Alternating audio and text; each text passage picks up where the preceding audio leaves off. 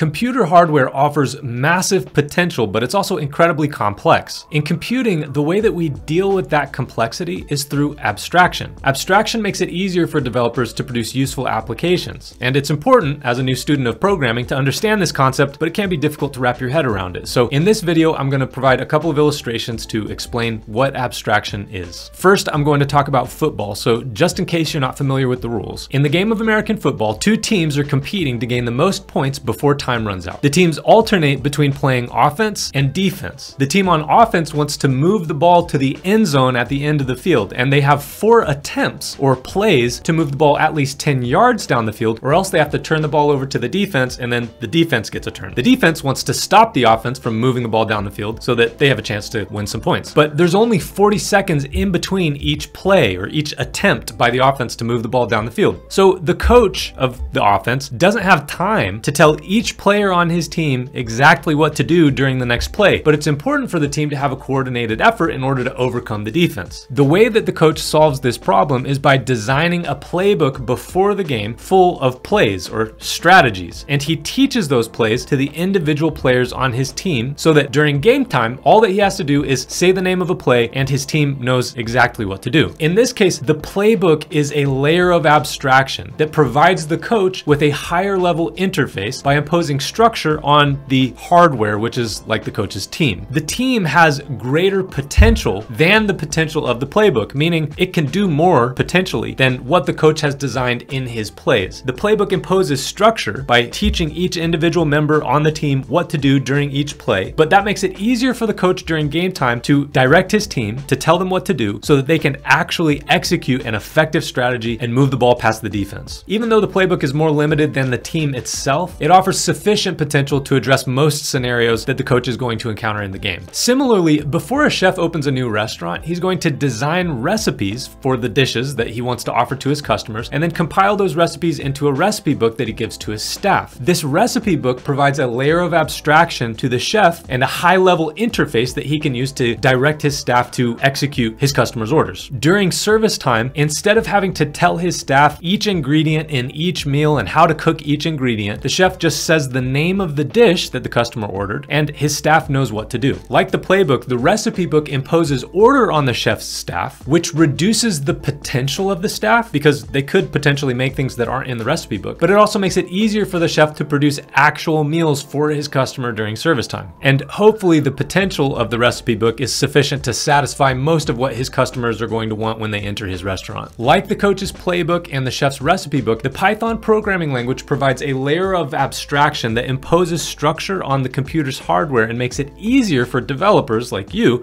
to actualize the potential of that hardware or to direct the hardware to perform actual useful work. Like the coach before the football game, the developers of Python have thought about every scenario that they can imagine that a developer might encounter, and they've built tools for you to use. You don't have to worry about exactly how those tools are built or how they interact with the hardware because they've provided this layer of abstraction, the Python programming language, and all you need to do is know the functions and the syntax. In other words, how to interact with the interface, kind of like the coach needs to know how to call plays to his team. And if you can do that, then you can harness the computer hardware without understanding its lowest level details. Hopefully these illustrations make it a little bit easier to understand abstraction in computing, and if so, then please give the video a like and subscribe to our channel, and I'll see you in the next video.